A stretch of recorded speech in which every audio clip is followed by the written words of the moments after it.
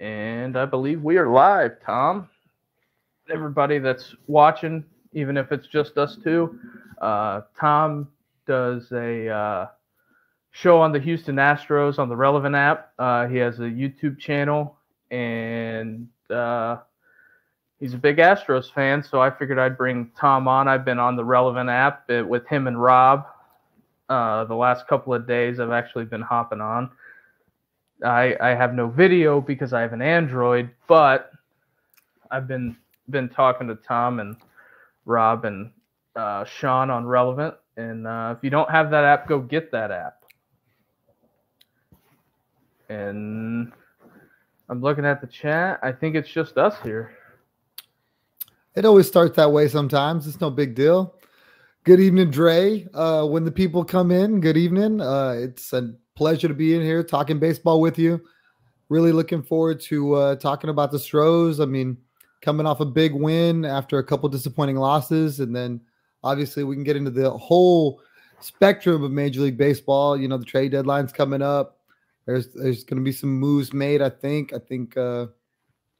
You know, the team in the background over there, the Cubs, are going to be interesting because some people thought they'd be sellers.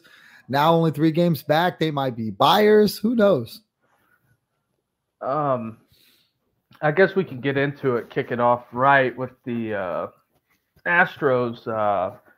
As a big Astros fan, how are you feeling about the progress of Yordan? I mean, other than the injury stuff, he's been amazing. There's no way in the world that you told me when they traded for him that they were going to get this type of player. I don't think the Dodgers thought they were trading this type of player away. And Yordan has been the superstar that this team sorely needed. You know, year after year, this team has had turnover because of some great talent going out and seeking bigger dollars. And they've been able to find guys to step in that role. You know, when George Springer left, it became a Kyle Tucker thing. When Carlos Correa left, it became a Jeremy Pena thing. And Yordan has just kind of grown up with this team. And even the pitching staff with the rotation, when you talk about guys like Garrett Cole leaving and Justin Verlander leaving, and then you're turning the ball over to Framber Valdez and Christian Javier, and they're not missing a beat. It's just been a really great job by that front office to keep young talent churning and then to infuse it with guys. They've made moves every year to make this team better, whether it was Zach Greinke or Christian Vasquez. Those moves all, you know, had a place where it was a punch in the arm for the team, for the clubhouse, knowing that this team was committed to winning. And for the last 6 years, they've made it to the American League Championship Series and also been to the World Series many times in that time frame. So it's a fun time to be an Astros fan. I don't think this is slowing down. I know the fan base is a little upset right now because they're not doing what they thought they would be doing. They've had tons of adversity. They've been dealing with it all season long, injuries in and out, guys that have not even picked up the ball or had an at-bat for the team, like Michael Brantley and Lance McCullers Jr. So I'm really interested to see what they do. With that, one of your guys' biggest offseason moves is Jose Abreu. And I'm an old school baseball guy. I don't think that the way the Jose Abreu thing is panning out, I don't think that it is the sky is falling. I think he's trying to get adjusted to his surroundings in Houston and find out where he fits into this, because I think this Astros team is different than years past. They have they've just got a kind of like a band of misfit toys, and Dusty Baker is trying to figure out his lineup. And I think it's frustrating to the fans because they want Yordan to play every day, and Jose Abreu's not hitting. If Jose Abreu was hitting 300, I don't think it would be that. I don't think his role should be, it's because Yordan is out right now, and I feel like the Abreu on the Astros Twitter is what I call it, is rough. It is not. Abreu's in the doghouse and Dusty's in the doghouse, essentially, and then I feel like Bregman been playing well. Kyle Tucker has been solid. I just feel like that the Astros are a front of the rotation type of guy away from being a bigger contender, because I think if they add a bat in a front of the rotation guy, I think they're the dead-on favorite to win the World Series. I totally agree with you in that sentiment. I think that pitching is where this team sorely lacks. However, if you listen to Dana Brown, if you listen to their general manager, he's adamant about adding a bat. He really feels that the offense needs more attention than the rotation, and the numbers back it up. A lot has been made of Jose Urquidy going down, Luis Garcia going down, and having to go out and bring these young guys in. JP France, Brandon Bielak, Ronel Blanco, and even Hunter Brown to an extent. Hunter Brown was supposed to be in this rotation, but I don't think he was supposed to be as leaned on as heavily to be counted on his wins. He was going to be the fifth starter. So these guys have all pitched amazing coming out of Sugarland in their minor league system. And it's kind of like the numbers say they're okay, even though the fan base will tell you, I'd rather have more than enough pitching and not have to count on a young guy that wasn't pitching with the big league club last year. You spoke to the offense. You spoke to Jose Abreu. Jose Abreu, I think, is somebody that everybody saw the number, the dollar signs, what it cost to get him. You got to think too, the position that he filled, a fan favorite, an icon, a guy that had been so great for them for so many years in Yuli Gurriel. So one, he came in with a slow start. And I think part of that was because he was pressing. He was really trying to impress his new club. When he got introduced, when he came on the scene, he was like, man, I'm so happy to be here. These are the world champions. These are the best guys.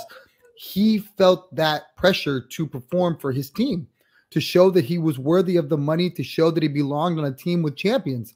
He'd been with the Chicago White Sox. They hadn't really lived up to the expectations. He had done great things for them, but they'd never been a top-tier club.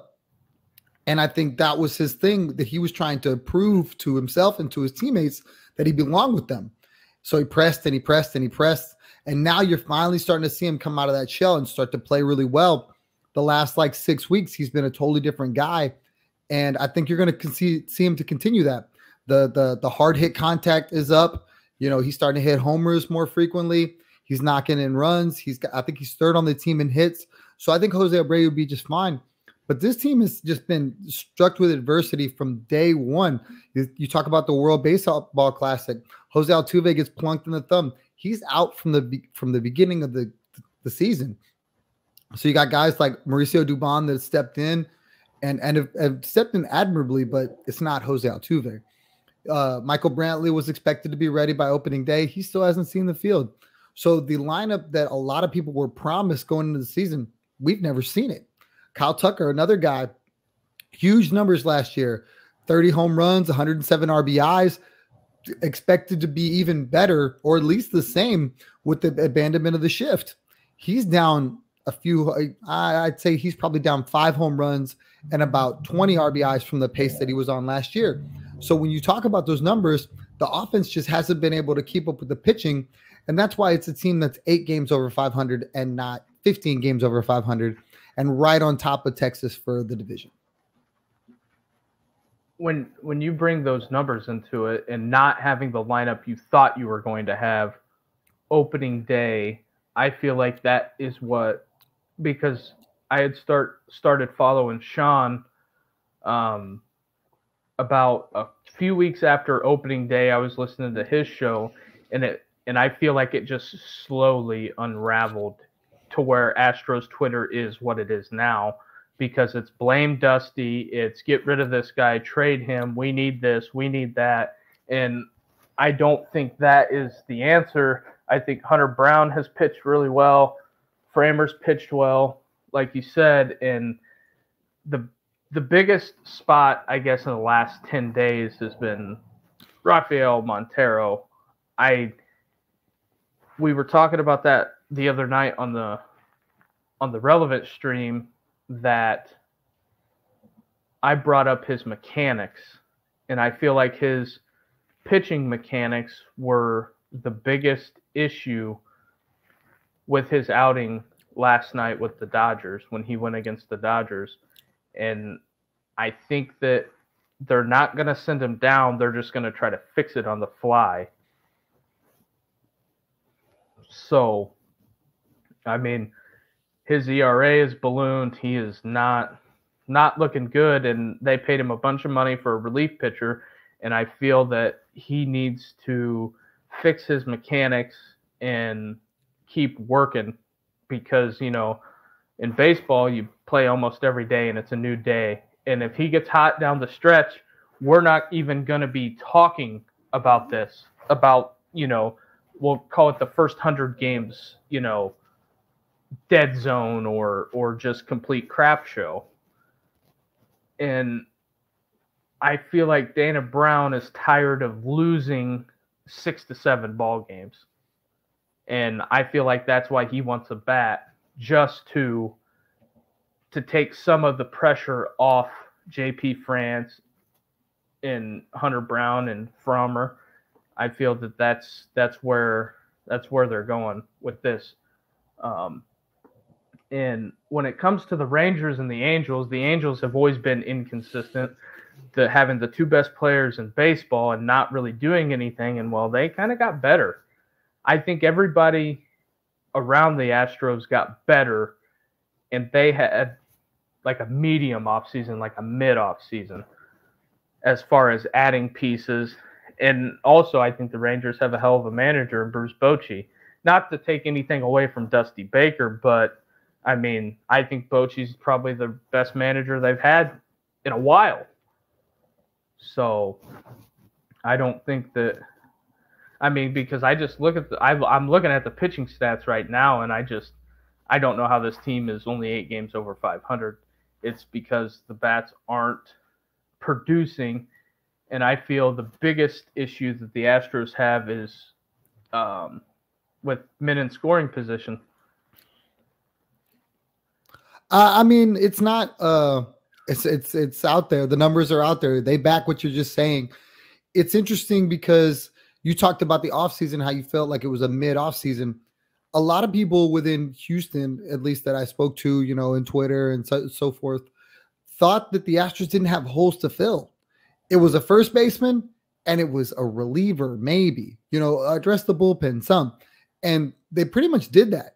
They brought back a guy that was nails for them the year before. A lot of people forget how great Montero was last year. The life of a reliever is definitely what have you done for me lately? A guy like Phil Maton, who people are counting on this year to be really good, was really bad for stretches last year. Brian Abreu, another guy guys are counting on to be that next guy. Some people talked about being a potential closer down the road, was very, very bad to start the season last year. So I think it's ebbs and flows with relievers. You know, they find it, they lose it, they get back to it. Montero is not the 7 ERA guy that he is now. He's probably not the 2.5 guy that he was last year either. His career numbers, I think, are 4.5 or something like that, and he's probably closer to that. I don't think he's a bad reliever. I think you made a great call on the Relevant app. For all y'all that aren't doing it, you got to get out there. It's a great time. We really chop it up. We talk all things baseball. You can get on the mic. You can get in the front of the camera, speak your piece, let yourself be heard. And I think it's a great way to, you know, interact with fans in like a sports bar tailgate type setting. And you called it talking about his mechanics. And, you know, that's something I still got to go back and look at. But I think you're probably onto something, that he's missing something somewhere when he gets wild, that he just loses it. And then when he tries to find it again, he's having to come to the heart of the plate in hitters friendly counts, and they're tagging him. So I think that's something that hopefully he gets squared away. I don't think Dusty Baker's going to go away from him. I think he might give him a few extra days, but I still think he's going to use him. Dusty's a player's manager. I think he's going to always show faith in his players to an extent. I think he's got favorites, but I think that Montero is one of his guys and that he's going to find a way to get him right. Yeah, and you know, I think Rob got a little mad when we were talking about the mechanics because he's in Montero's and is in Rob's doghouse big time. And I think that Dusty will figure out the bullpen Whether they make changes, I think that is coming. But listening to the callers on Sports Talk, I don't know if you listen to Sports Talk 790. Sometimes in the morning on my way to work, definitely. Sometimes on my way home, but it's a different crew. I like to listen to Sean and Lalima and Ryan in the mornings. The guys in the afternoon, they're always talking something crazy, whether it's basketball or football, which I listen to also, but I don't go to them for my baseball content. Yeah, and hearing a lot of, because in the morning it's a couple hours after the game. If they lose, there is just a ton of Dusty hate, and I think I made some people upset the other night in the Relevant app because we had two people jump off automatically when I said, okay, well, if you want to blame Dusty, you want to get rid of Dusty, who are you going to get? Yeah, but I think a lot of those people have known, like we have known in Houston for a while, that Joe Espada has pretty much been promised that job. And a lot of people really think he's going to be a new up and coming manager. And Dusty gets caught up sometimes making some questionable decisions that just seem like they're outdated. And maybe I'm way off base, but I know the old ways of doing things kind of come out with Dusty sometimes. And sometimes they work and we're going, aha, see, the wily veteran got it right. And then other times you're kind of like, why did we do that, Dusty? The numbers would say you do this or play this guy or bring this guy. The rules are different now. Back in the day when he was the manager, and I say back in the day, I mean, he's been a manager this entire time, but primarily when he was a manager, you could bring in as many relievers as you wanted. Now a guy's got to face 3 batters. And then you worry about running up another guy and taxing another guy. So I think he's just hesitant to do that. I think he stayed with Montero too long the other night, and that's the old way of doing things. And that's just my opinion. Well, if we break down the whole Montero thing as a whole, looking at it as a whole, he gets 2 quick outs and then he hit Mookie. And then he was at the top of the lineup. If he doesn't hit Mookie Betts, I think he gets out of that inning. And this whole getting rid of Montero or talking about DFAing him, all of that goes away. I don't know if it all goes away because the DFA Montero talk's been about 2 weeks now. He's been bad for about 5 starts or 5 appearances, I should say. And it's not something that's gotten better. It's only got worse. And I think that if Dusty wants to build trust, I am all there for it. But at the same time, you got to also think about this guy's psychological too, right? If you let him out there and you let him keep getting shelled, well, that's not going to build him up either. That's only going to make it harder. I think the fact that he left him in there to face Freddie Freeman, to face Will Smith, probably hurt him, because what you didn't want to happen was him to go out there and get shellacked. And then now I'm still with a guy that's struggling with, psychologically, he's not right. Yeah. And I think the biggest thing is, like I said, the 6 inches between the ears, and baseball is the most humbling game that you can play out of the 3 majors, in my opinion. I just feel the Montero stuff it's getting to where I think they might have to make a change. And on the other side of that coin, that whole Dodger series, the starting rotation, I'd give them an A+. They had all 3 of them had quality starts. And the stream before the Dodger series, I think I talked to Sean on Tuesday or Wednesday, and he was talking about this Dodger series is huge, and all roads lead to Arlington for that 4-game set over 4th of July, and that is going to be the telltale sign, because I said we either have to split or 1-3 going into the deadline. And I think that Rangers series will tell how the season will go. And I also believe that I I think it'll dictate some things at the trade deadline.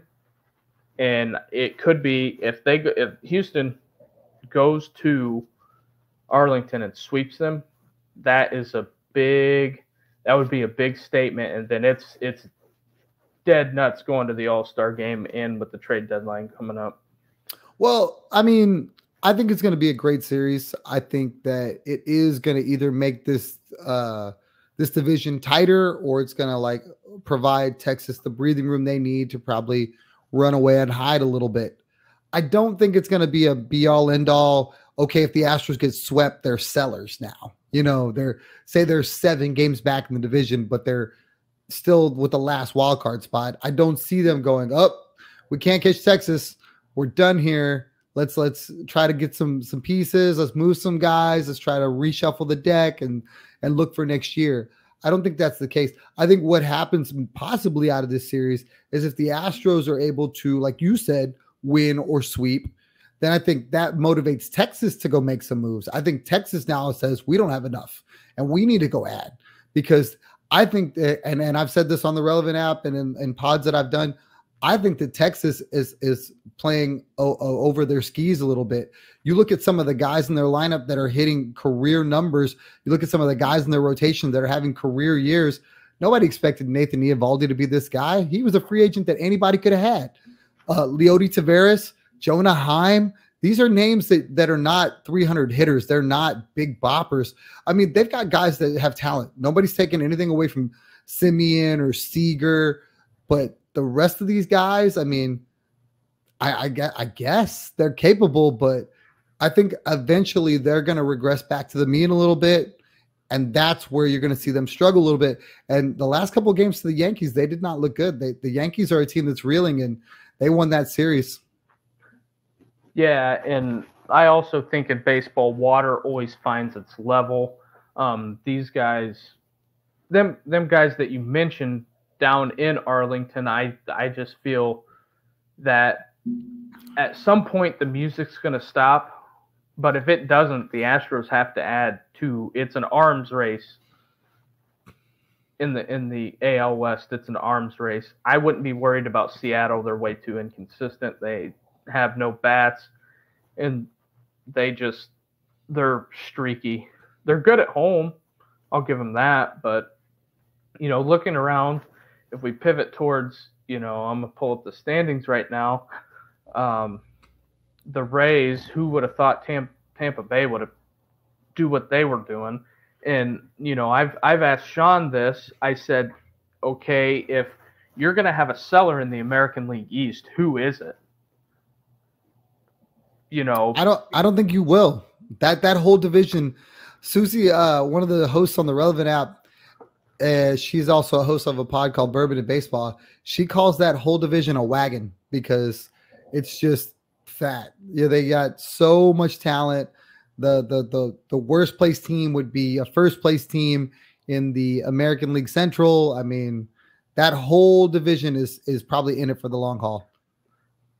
Because I asked Sean and those guys this. I said when they were asking, you know, who's possibly available, and nobody brought up anybody in the American League East, and I thought that division was going to cannibalize itself, and it's, you know, as I'm looking at the numbers, I mean, Tampa Bay's got a sizable lead, but, you know, if they drop 3 out of 4 series, you know, Baltimore's the first place team, and I think New York is going to struggle down the stretch because I don't believe they have enough pitching. Toronto's just too inconsistent for me. And the Red Sox, I don't know how they're 1 game over 500, how they've won 40 games to this point. I don't think they're that good, but they're not really good at home. The only thing that stands out in the American League is the Rays and the Rangers run differential. They're plus 150 for the Rays and plus 152 for the Rangers. And if they're mashing the ball that well, out of their last 10, they're 5-5.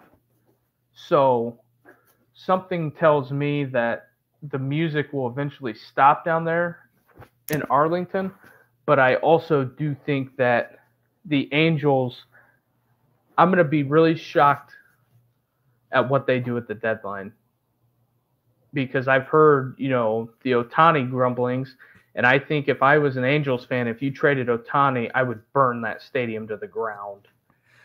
I can't see a scenario where they trade Ohtani. I know a lot of people want that to happen.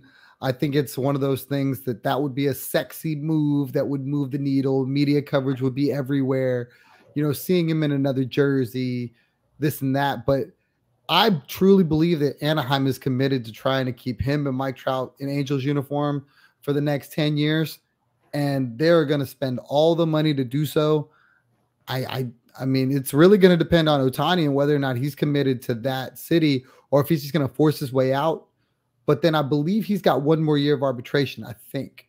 And if that's the case, I think next offseason or next trade deadline is when you see Ohtani move, not this one.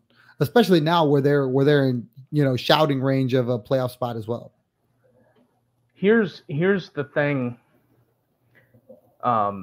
Since we're on the Ohtani, the only thing I can think that Ohtani can do is if let's say the Rangers completely fall apart in the second half, which it's totally possible, but I'm saying it's not likely. If they completely fall apart and Houston wins the division, like I put in the show's tagline, and the Angels sneak in the playoffs, I think they'll be able to get the Ohtani deal done. So I don't know if the Angels have enough to do that. I think that's asking a lot. They're going to have to be incredibly hot to be able to catch, I guess, Texas and pass them. I mean, I know they're only like a half game behind the Stros, but it's just they're like you talked about. They're so inconsistent. I was wrong about Ohtani's contract. He's a free agent at the end of the season. So I don't know that they have the stones to move him because of how bad that would look. Trout would almost immediately ask to be asked out. They'd have to blow the whole thing up. So I don't see a scenario where it happens. I just don't. But that's a guy that's going to move the needle for some East Coast or West Coast team because I think that's where he wants to be, close enough to home, and I guess close enough to the bigger markets. I think that's where he's going to be. Those are the only teams that can really offer him the $500 million that I think he's after. Well, in a perfect world,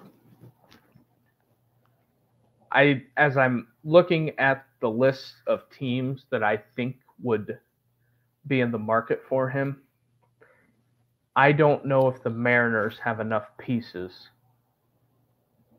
And that would be huge in poor taste for them to trade him to the Mariners. But I'm also thinking if he's an unrestricted free agent, I think the Yankees would sell, which the Yankees always sell the future, regardless. I think the Yankees would be in, the Red Sox. But the problem you have with Ohtani is that he's like in NHL terms, he's a rental. And if you think you can win the World Series with him, it would be worth giving up the future to acquire him for a season, because I think he's going to be a Seattle Mariner when he hits free agency. That's wild. I would have thought the Dodgers. The Dodgers make way too much sense to me. It's the crown jewel of LA. It's on the West Coast, which it's kind of like within shouting distance of Japan. They're gonna spend all the money. That's where I see him going. I don't think he goes to a team that can't compete. I think when he moves, it's going to be to a team that he thinks he can win a World Series because he's a super competitor. If you watch him in the World Baseball Classic, he willed that team to that win. And I don't see him settling. I think, this whole experience in Anaheim has kind of soured that for him. So his next move, whether it be East Coast or West Coast, is going to be a team that I think he's going to say, I can go to win a championship. And I don't see him saying that in Seattle. Well, there was this other guy that played in Seattle for a few years named Ichiro, also from Japan. And I know Ichiro has some role in the front office with the Mariners. And that may be true, but I don't think he's got enough pull unless he's his uncle to be able to say, "Hey, come play for me." I mean, there's Asian great players for all those clubs, the Dodgers, the Yankees, the Red Sox, all of them can point at, past greats that came through there. I don't know. I guess my thing is I judge guys by their temperament in interviews.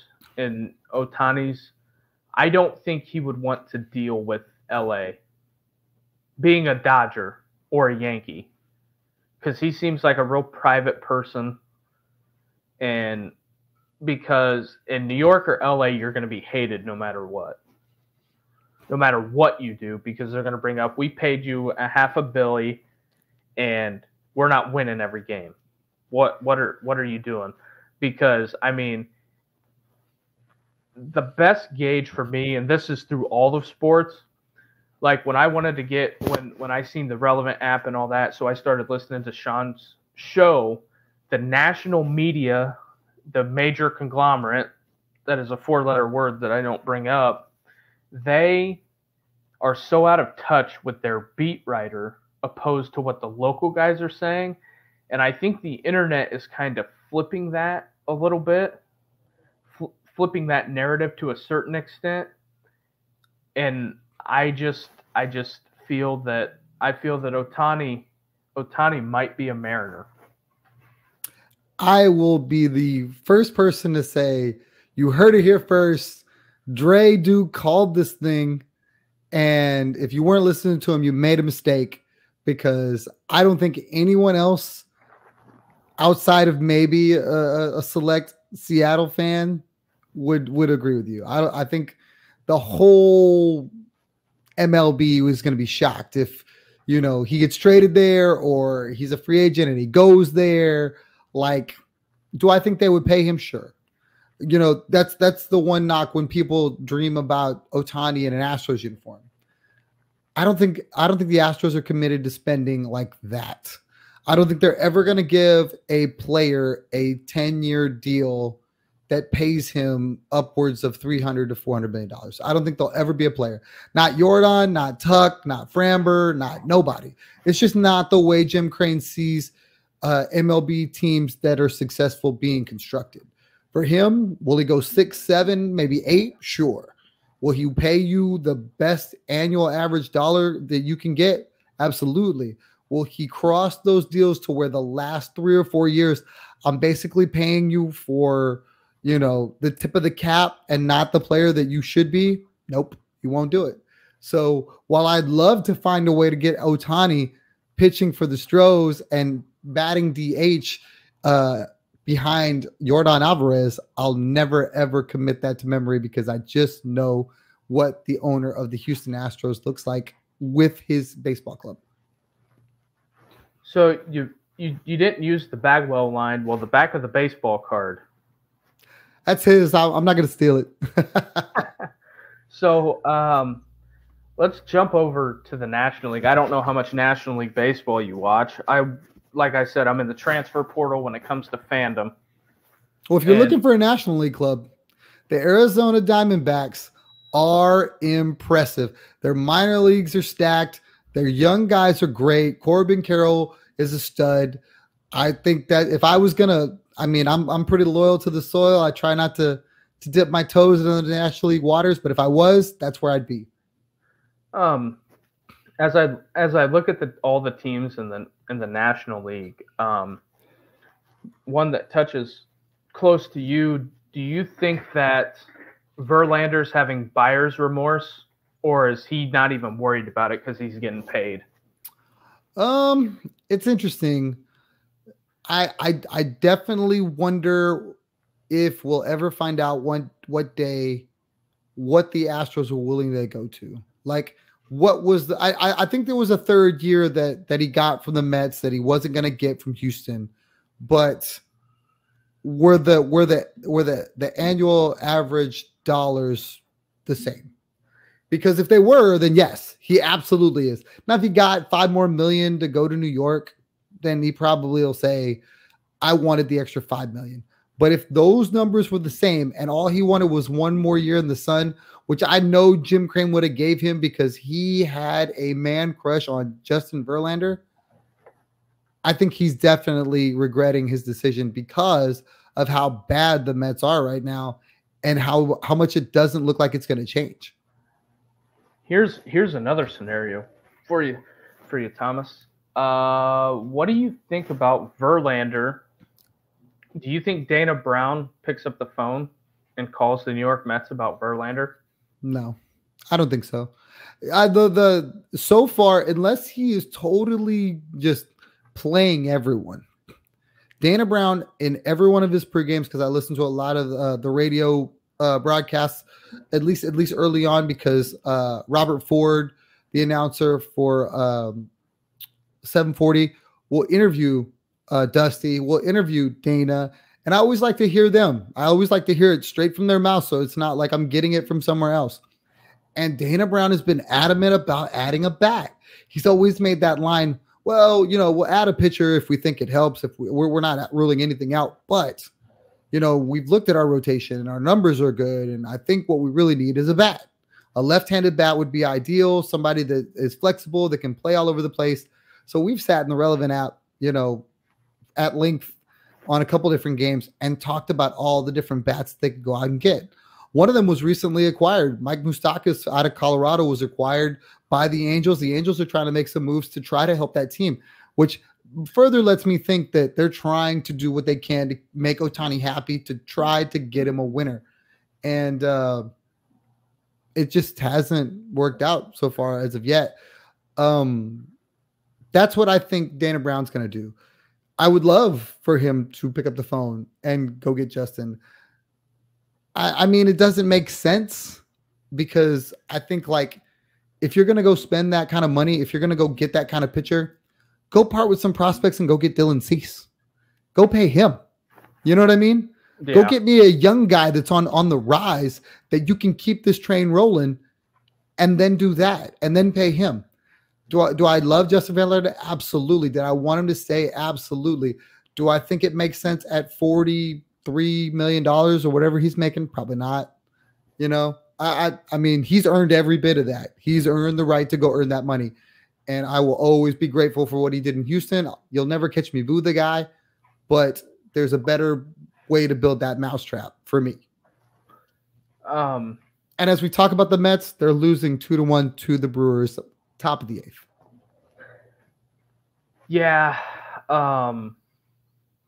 And when we were talking last night, not to backtrack, but the Montero thing, Steve Sparks was on Sean's show today and they interviewed him. You know what he said, what was wrong with Montero? Tell me it was something about his glove being in the wrong place. Yep. That's what they talked about for a whole segment. We were on top of that first. Badass, man. Badass. That's awesome.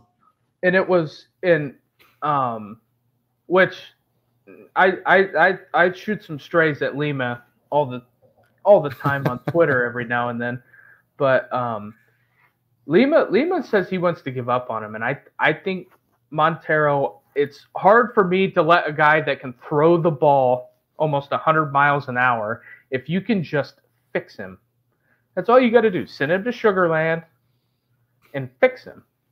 I think when you have the spectrum of where guys are as far as like conservative or liberal, I feel like I'm on one end of that and Lima's on the other end. When he's done, he's done. You know what? You got to find somewhere else to be. And I like to, okay, what can we do? You know what I mean? We talked about guys and not giving up on them. And we talked about guys that went on and they just needed a change of scenery. I mean, Montero may be a guy that if you gave up on him, he'd end up on a Tampa Bay roster and then pitching lights out because they would scoop him up. All right, let's fix this, get you right. And then all of a sudden he's Jose Siri 2.0. Or JD Martinez, or, the list goes on and on and on. But I mean, that's where I'm kind of like, that it's not like the guy can't get guys out. It's not like we haven't seen it. So I'm with you. I'd rather try to fix it. Let's pivot towards the National League Central, which is a slight dumpster fire. The Pirates, out of their last 10, they are 1-9. They are on a huge skid, which I have beef with the Pirates. I have a lot of friends that live in Pittsburgh, and that they live in Pittsburgh, and I got about 4 friends that are, hey, this is our year. We got young guys. We're going to be able to fix this. We're going to do this. We're going to do that. And then I have four friends that want to get out the pitchforks and torches and run down to the Hillbilly Prince's Palace in West Virginia and demand he sells the team, because I think Bob Nutting is stealing the money of the Pirates fans and the city of Pittsburgh. He cuts payroll every year, and they just say, well, we're gonna rebuild, and we're a small market. You have an NFL team. You're not a small market. I don't know if you've been to enough Texans games, right? So what it's like in Texas with the NFL team, multiply that by like 1 billion. That's what it is in Pittsburgh, because I go to a game every year. I'm a Steelers fan. I go to a game every year, and it is the most unreal atmosphere ever, and I don't know how these people can say that we are building a if you hear somebody yelling, it's my son in the background. It's all good. But it is just wild on how this team continuously steals money from the team. I mean, it's really interesting when you look at the differences between the Steelers and their storied history and how they've built a consistent model of excellence from the head coach down.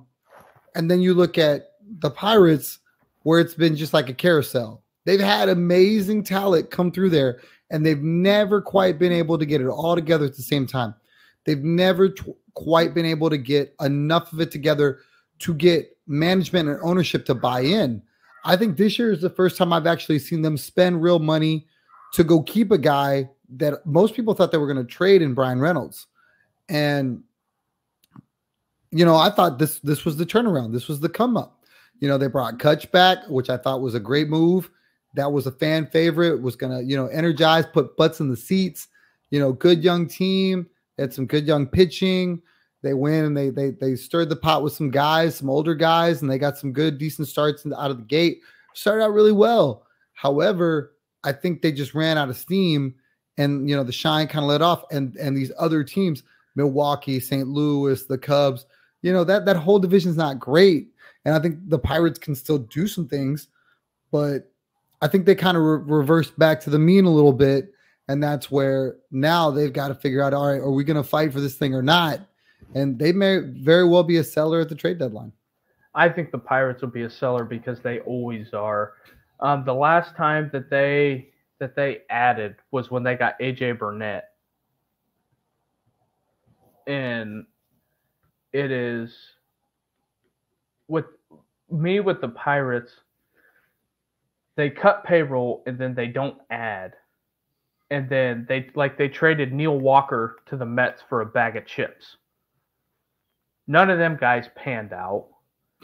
They sell their major assets to get other young assets to try to maybe catch the Cubs. That was it was telling to me when the Cubs went on the World Series run, when they won the World Series, we marched out Arrieta and he stuffed the bats up their backsides, essentially is what he did to them.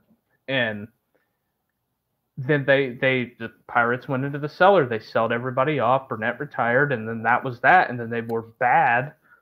They were like 19-41 during COVID, and the Cubs weren't great.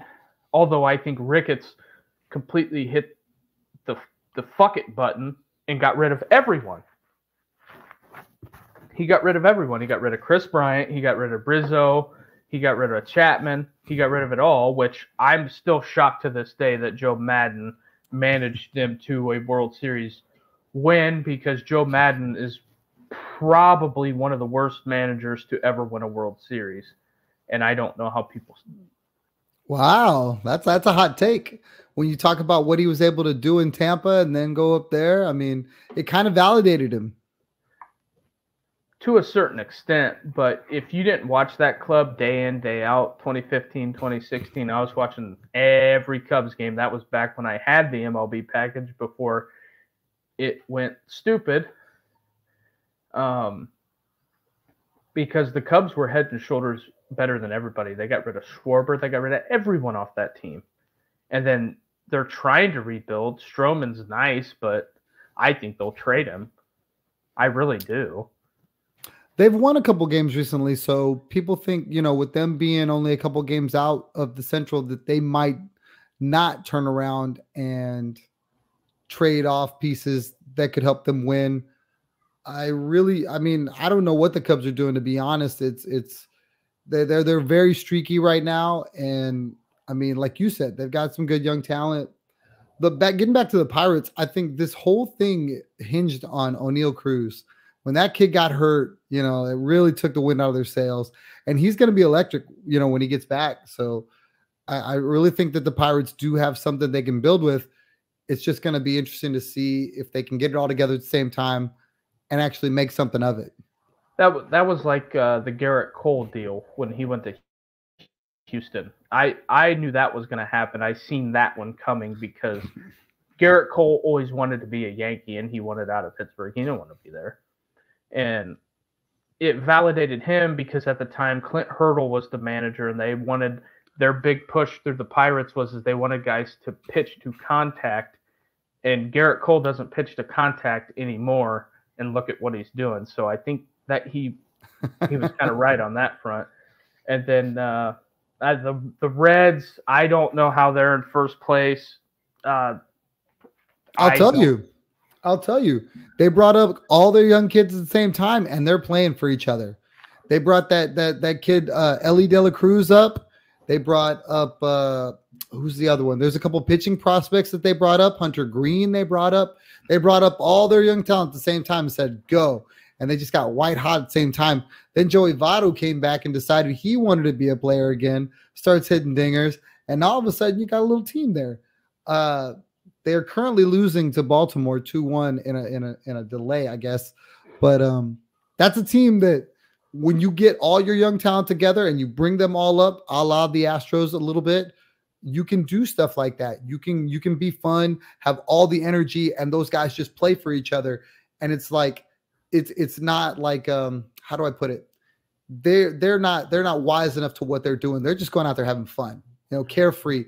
A lot like Yainer Diaz. I feel like when I watch him play, he is literally a little kid just playing a game, having fun, super joyed, big smile, and that energy is infectious. And then everybody feeds off of it. And then you take that to the plate and you take that to the field, and then you make plays that you probably wouldn't have made just because you're just so locked in. One take I got for you on the Yainer front, since you brought it up.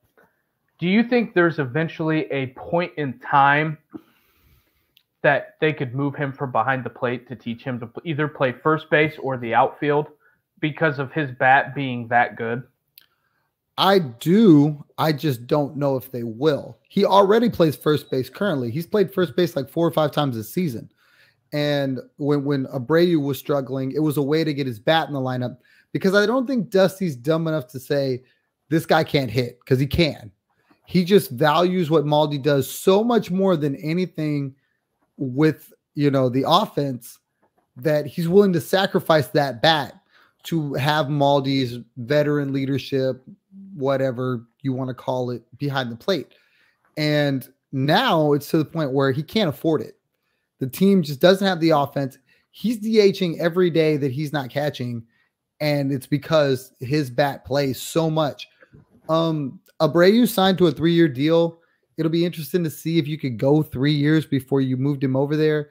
Their number one catching prospect before the season started was Corey Lee. He's still their number one catching prospect. In my opinion, the guy is a stud. and he's crushing it in Sugarland. So it's going to be really interesting to see what they do there, if they trade Corey or if they trade Yiner, because I don't know that you run them both out there. I just don't know. I mean, they're both profile as starting catchers. Could you platoon them? Sure. Can I think Corey play a little first base as well? Absolutely. I don't know what they're going to do. It's a tough, it's an interesting, it's a good problem to have, but it's an interesting problem because it's going to come to a head at some point. I got two things on that front. Could we lose one of the two catching prospects at the deadline? I absolutely think so. I think that is your number one position of strength for young major league ready talent that isn't on the roster currently.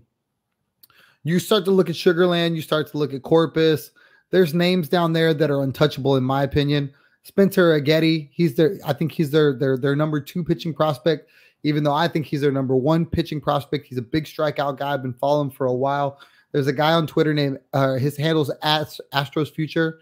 If you're not following him, you should, because he's constantly pumping out content for all the minor league prospects. And Eric Getty's a guy he put me on. We had him on our podcast once, and he put me on like 2 years ago. And the kid's done nothing but shine since. Big strikeout guy.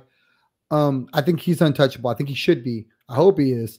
They just moved him to Sugarland, so he's getting that much closer to getting a call up. And then obviously Drew Gilbert, who's their number 1 prospect, who's going to be in the futures game. I think he's untouchable. So then you start looking, all right, where are my trade chips that aren't on my roster?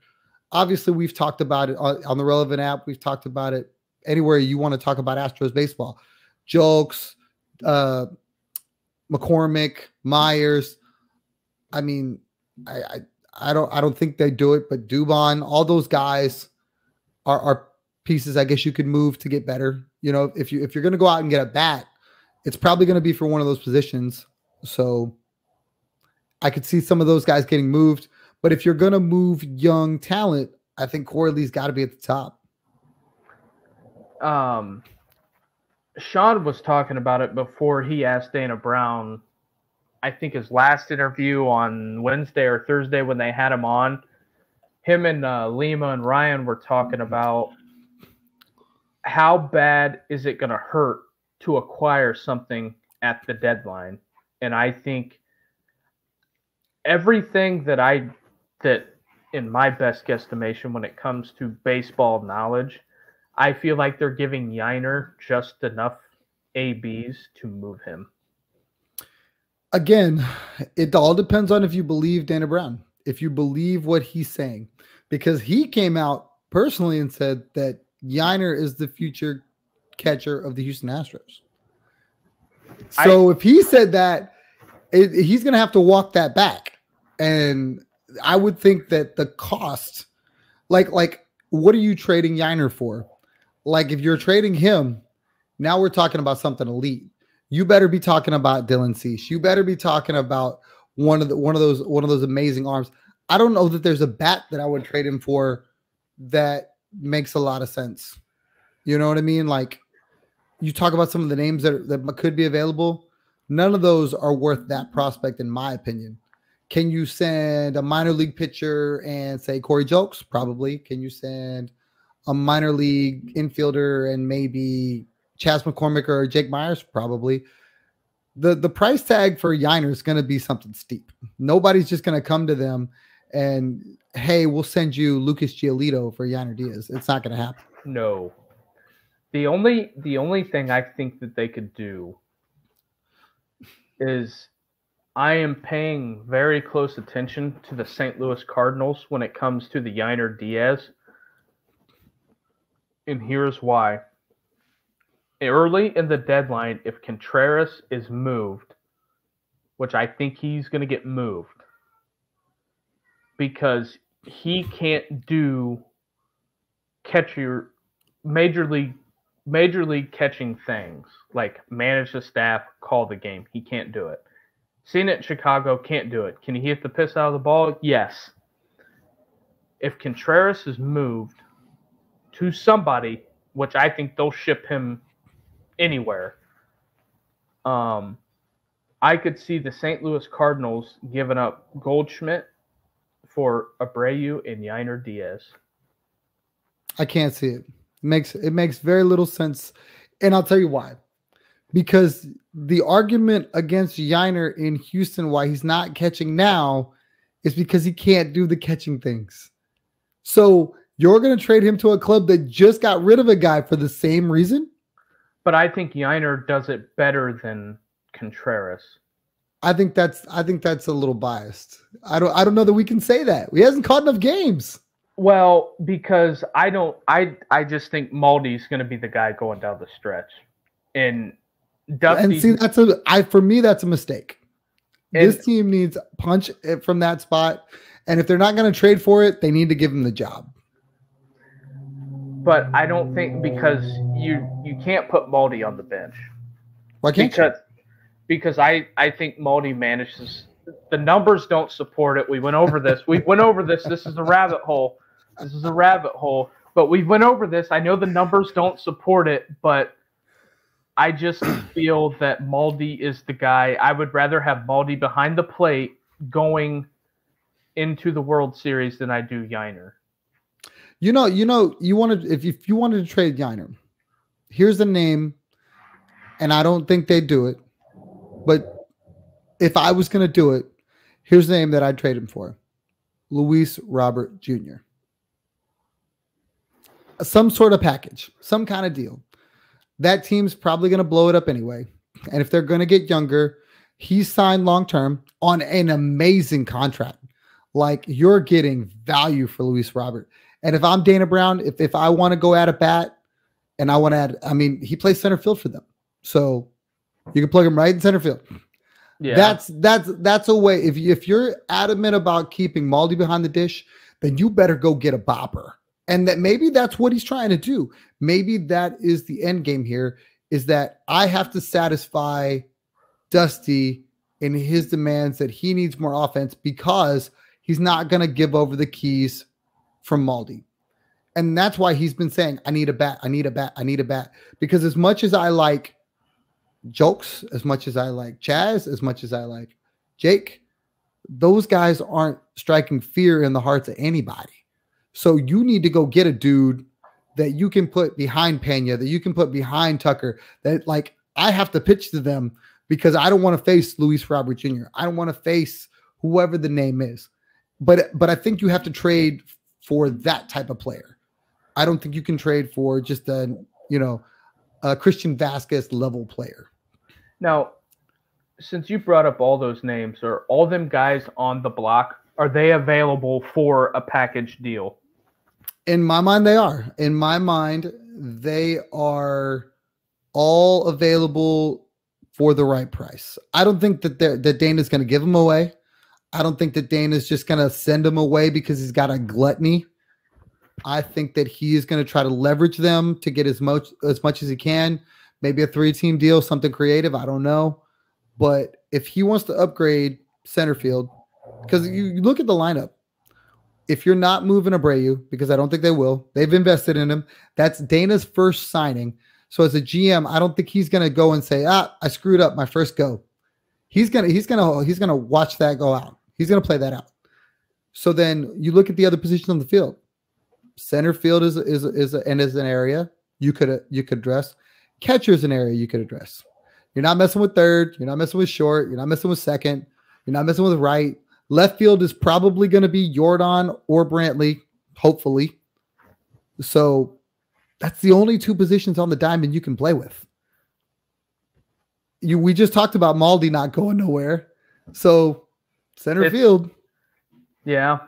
And let's pivot to the National League West, which is very, very intriguing to me. I don't know how much you follow the NL West, but it's just been a roller coaster. I mean, Arizona being good, San Francisco coming back from the dead.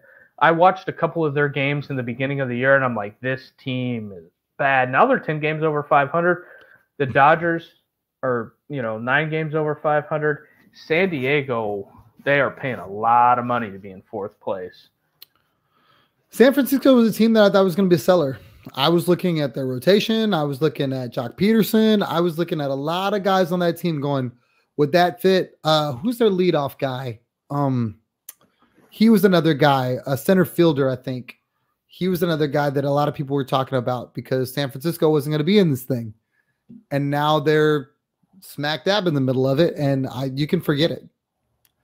I mean, let me hunt it down real quick. But yeah, that's kind of where I think the problem is for the Astros and for a lot of clubs. I think going into the trade deadline, you just don't know who's going to actually be willing to sell anything. Well, and I think with the expanded playoffs, it really makes teams reconsider, do we really want to trade this guy? Yep. Well, I mean, if you're in, why would you? I hate to go out on a limb and say this, but I think the Atlanta Braves are the best team in baseball. They're very good, top to bottom. Their rotation's very good. That kid Elder, their young kid that just came up, he's very good. I don't see very many chinks in their armor. I think the biggest thing that Dana Brown is going to do with the Astros is he's going to turn them into the Atlanta Braves, to where it is just nothing but young talent. And with you being an Astros fan, I mean, they're in the hunt to maybe possibly go for their sixth straight, American League pennant, or seventh straight American League pennant. Yeah, I mean, I'm very proud to be where we are. I think it's amazing that it's been that consistent. I don't know how hard it or how many times it's been done, but I believe it's one of the hardest things to do is to be there every year. And I really hope Dana Brown is able to turn us into Atlanta, because Atlanta has locked up all their guys for like the next 5 years. They're just going to be there for the next 5 or 6 years. Everybody from Matt Olson to Harris, their center fielder, to Albies, to Acuna. These guys are all locked up. So they're going to be really good. Their young pitching's really good. Spencer Strider, that kid Elder that I talked about. They got Charlie F. and Morton there for wisdom. I mean, they just have all the makings of a World Series championship team. 10 strikeouts tonight again for Strider. 10 again. He's on my fantasy roster. I love him. I stopped at the off track betting. That's what was making me late. I had to pick up some food and then got off of work. I was messing around, had to hit the Costco. It was raining. Had to wait that out. That's why the Reds in Baltimore, we've been getting some crazy rain up here in the north. And I was messing around with all that fun stuff. And then I'm like, I'm going to be like 5 minutes late for this. And but yeah, I'm looking at the scores right now. The Tigers are up 4-2 on the Rangers, and Seattle's knotted up with the Capitals. And I think that's and the White Sox are up on the Angels. LeBron Wade Jr. was the name I was talking about earlier for the San Francisco Giants. Gotcha. Because one of the things that Dana Brown mentioned was that he was looking at a left-handed bat. He's a left-handed bat. And again, if you thought that the Giants are going to be out of it, he would probably be available. There's no reason to think they will be now. And I guess that pretty much sums up Major League Baseball. Can I ask you a couple football questions before you hop off? Absolutely. Shoot. What are you thinking on CJ Stroud? Are you a CJ Stroud guy, or would you rather him sit? No. I'd rather him play. I think that the mistake that the Texans made the last time they did this was they sat a certain guy that shall not be named, because we don't care for him much around these parts anymore. And I think that he proved that he should have played from get-go. As much as I think Davis Mills can do a serviceable job, and I think that defense is going to be elite, I think that if you're going to let him learn, you might as well let him learn on the job. I think that offensive line is going to be great. So he's going to be well protected. The front office and the head coaches talked about running the ball. They've got 2 really good running backs. There's no reason to put CJ Stroud in harm's way. I don't see him taking the kind of punishment that a rookie quarterback would take with holes in the line or a shaky run game. I don't think they're going to ask him to do anything that's going to be too much. I think they're going to keep it really simple for him early on. Dalton Schultz was a great addition for them. I think he's going to be the perfect check down for him. That guy's going to be an all-pro. I can't say unless he gets hurt. Like, you just see him, and even when he was a Cowboy, and I can't stand the Cowboys for obvious reasons because it's a rival that's not a rival. The guy's just elite. You see him, and Dak would just lean on him, and you wouldn't question it because all he did was catch the ball, get you first downs, move the sticks, and keep it moving. I think he's going to be so valuable for him, and I think you started from day one. He's looked really good in camp so far. I'm a little biased. I'm an Ohio State guy, so. Well, then you must love him. The only thing that worries me with the Stroud Davis Mills thing, I think, because I'm looking at the schedule right now, if I was in charge, I would probably start him day one. But I think your guys' schedule is tough. Your first 5 games are not. I mean, you open up on the road at Baltimore, then you got to play Indy, but I think the Colts are awful. Even though I live in Indiana, Anthony Richards is terrible. I cannot believe he got drafted 4th overall. That guy couldn't hit a broadside of a barn with a fistful of peanuts. He can throw the goddamn ball through a car wash and not get it wet. Stole that one from Salisbury, but I mean, he can throw it through a brick wall, but he has no touch on it. And I just don't see how the 4th pick in the draft goes 6 and 7 at Florida. It was always going to be a prospect. You were trying to catch lightning in a bottle. He was a guy that a lot of people said if he had the reps, if he had the starts, that he would be number 1. You know, he's built for that kind of punishment. He looks a lot like Cam. Yes. And I think he's a better version of Cam when he's finished. I think Indy knows anyway, that is going to be a 1 to 2 year project before you even start to get to the point where he's like, okay, now it's CJ Stroud ready. So for me, I actually look at it as a blessing in disguise because I think Indy's going to do the same thing. I think they're going to roll him out right away. I don't think they're going to mess around with whoever the backup is. Is it Gardner Minshew? Yeah. I don't think they're going to mess around with him. And I think they're going to roll him right out, and that's going to hurt them. Now, their run game's good, and they've got some weapons on the outside. So, but you need Richardson to get him the ball. I still like the Texans' chances against Indy twice this year because, like I said, that defense is set up to be so good, and you just know that they're so hungry. I mean, a lot of these guys are on prove-it deals, and when you have that and a young talent, you mix it together, it can be really exciting. I think it's an exciting time to be a Texans fan, and I think that last year was, I hate to say this, but I think Bill O'Brien fucked that franchise up. Totally disagree. You don't think so? I'll tell you why. If you go back to the DeAndre Hopkins thing, and that's where a lot of it started. DeAndre Hopkins wanted to be paid like a top wide receiver in the league. The Texans did not have the money to do it. So before he got traded, he came out and said, I want a new deal or I want out. So do I think they should have got more? Everyone does. Do I think D-Hop wanted out one way or the other? Absolutely. The mistake he made, if you want to call it that, was that he did a solid for his wide receiver. He sent him where he wanted to go. He did not try to get the best deal for the Texans. He got the best deal based on where DeAndre wanted to go. Now, if you look at the numbers at DeAndre Hopkins since he left, and I'm struggling with the name because I'm got to switch my baseball football mind. Are you talking about the midget? I might be. He's not a tall guy, but he went to Dallas. Kyler the Archer. Huh?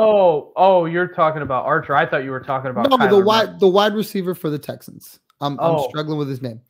But their production was the same. It would not have changed. I mean, DeAndre got hurt. You can't see injuries coming. But the trade didn't end up being bad from a standpoint of DeAndre Hopkins made the Texans look bad. Did he make some amazing catches? Yes. Did he produce enough to warrant the contract? Absolutely not.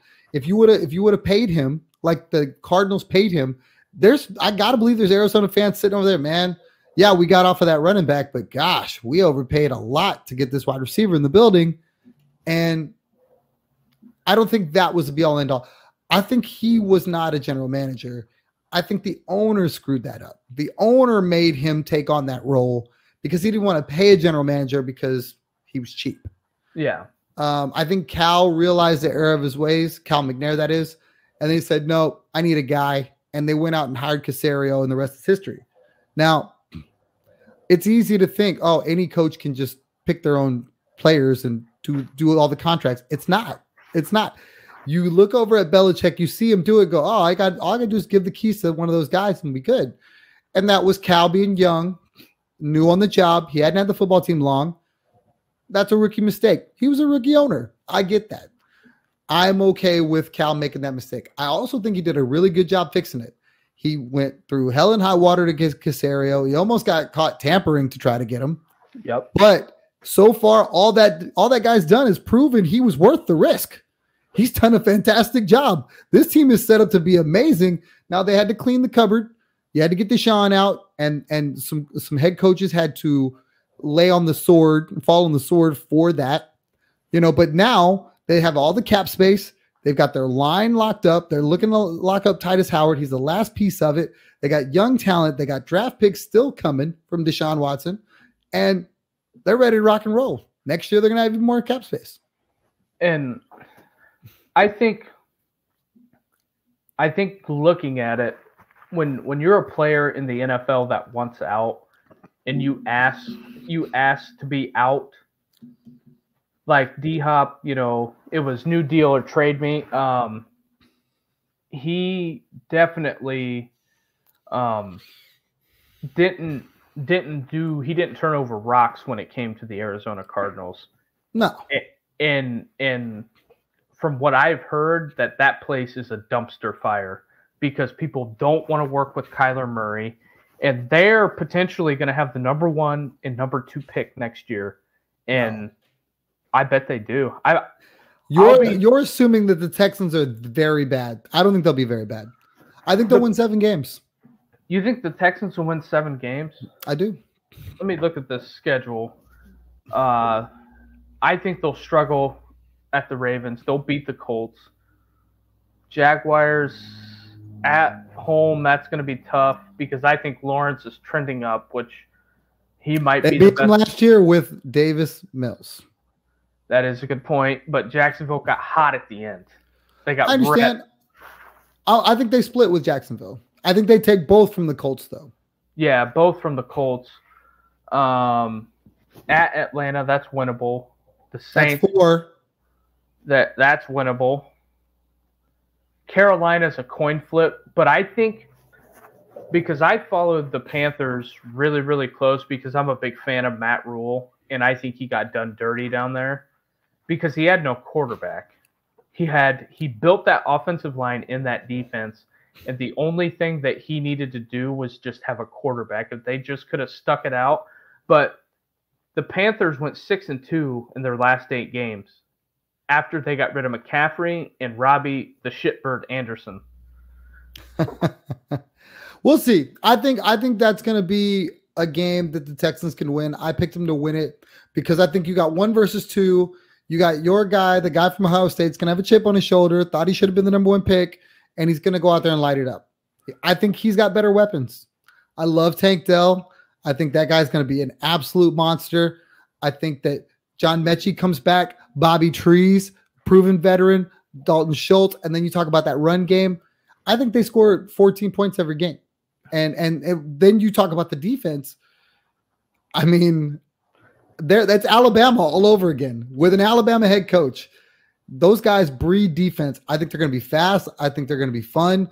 You look at that Niners defense from last year. Everybody went in there, came out beat up afterwards.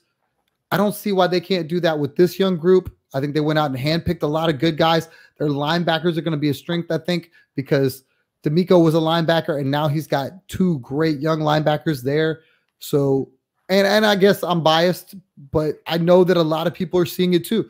If you go read through some of the socials, they're like, hey, look out for these Texans. So you put all that together, all these pick'em games, I'm picking them. Now, they could lose them all, but I'm picking them. It's a coin flip, and I think because I do some gambling here and there, I think the big thing with the Texans is I think with them you're going to see a bunch of spreads under 7. It's going to be a lot of 2.5, 3.5, 4.5, and 5.5 because until the bookmakers get a gauge on them. But I mean, they also play my Steelers this year, so I think they'll lose that game. Even though that game, JJ Watt, Ring of Honor, that's going to be hell. That one's going to be fun. I can see a scenario where the Steelers win on a field goal late, and it'll be like you tip your cap and you keep it moving. But I think you're going to get the best friggin' Texan game of the season October 1st. Oh, yeah. And that is I don't know how well Kenny Two Gloves is going to be coming up this year for the Steelers. There's some grumblings I'm reading on Twitter. If they don't shore up Tomlin's contract, if they let Tomlin go, that's a problem. Oh, you guys are toast. I think Tomlin is the holy guts of that thing, and he is an awesome head coach. And I think that the reason they are always a threat to be great is because of Mike Tomlin. That guy's phenomenal. And also how he kept a lid on the Antonio Brown thing for so long. Yeah. And like the biggest thing is that like, because I listen to the local guys there too. The Antonio Brown got like 4 or 5 speeding tickets on McKnight Road, which is a big road in Pittsburgh, and it's like 50. So it's a huge speed trap. He was driving like 100 miles an hour down McKnight Road, just like, just doing fuck all. And it's just like, come on, man. I'm so glad that he is out of Pittsburgh. I am glad that Le'Veon Bell is out of Pittsburgh, and it sucks that Roethlisberger retired. Now we have Kenny Two Gloves that can't throw the ball on time and underthrows a lot of balls, and he is a worm burner. He throws it in the dirt a lot. I think the Steelers are going to win despite of Kenny Two Gloves. They're going to go 9-8.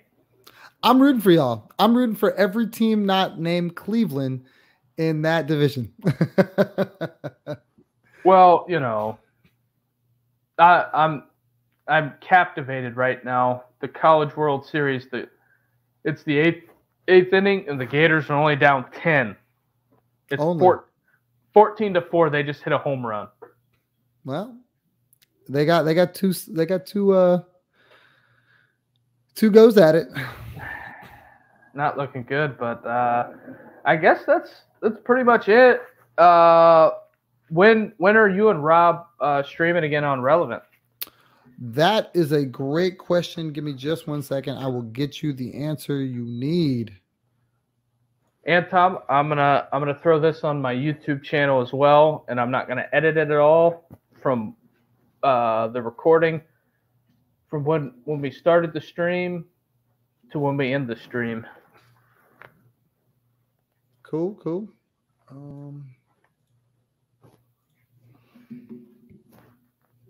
Let me see. I want to say it's the 2nd. That's what I want to say. Let me transfer over to the Astros schedule. Because you guys pretty much on there all take turns. You guys have we actually have like a PDF that goes out, and everybody kind of picks their they pick what, I guess, what they can do. Yeah. So, we kind of duke it out for all the different times. Let's see. Astros and Aneurysms. Yep. July 2nd, 1:35. It will be Rob and myself. That's when you guys are on. That's Sunday. Oh, you got the good stuff. Oh, yeah. The Rangers. Yep. Yeah, I'll definitely be able to catch you guys on that. Well, October 1st, Texans Steelers. I know I'll be watching it, and I'm going to try to do a show every Sunday when the Steelers play or whoever plays. If you want to do a show with me when the Texans are on, I'll be watching it. Okay. Let me check with Rob. I know we have a Texans podcast that we just started that we're going to probably gear up. We've also got another guy that we work with who's got his own thing going on. And a lot of the same things, we're just in there passionate about, the Texans and what they're doing and how they can be better. But if I can get away, I'll definitely come on. Appreciate you having me on today. This was a lot of fun. And I'm always down. Yeah. I'm starting out. I'm just starting out. So the viewers are not. It's how it is, man. It's how it is. But the grind is something that's really fun as you build the base and guys come in and, you love getting that reaction, that feedback, being able to talk stuff out. So keep doing it. Keep going. All right, man. I'm going to end the stream. You have a good night. Thanks for coming on. And this will go up on my YouTube channel, and I can send you the link. Thanks, sir. Appreciate it.